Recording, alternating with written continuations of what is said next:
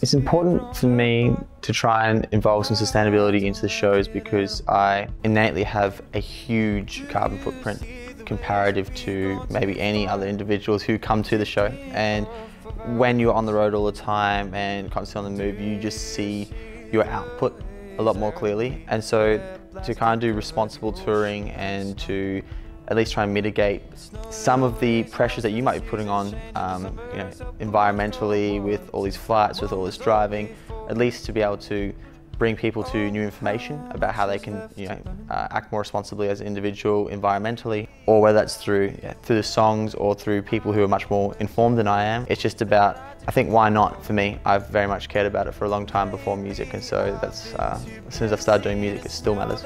You can do it by making sure that if you have to have disposable cups that are made from like a corn-based plastic, for example, like bio cups, we ask the venues to be straw-free for the evening, which just, those two things alone are a step forward, a massive step forward in the output, particularly if they instill the idea in the venue, which they have on this tour. People don't innately come to a show and just think it's a bad thing to take a plastic cup and get water. I would do just the same. So that's where I think that once you at least open up the idea to people and communicate about it on stage or through our event pages, they're usually just really excited.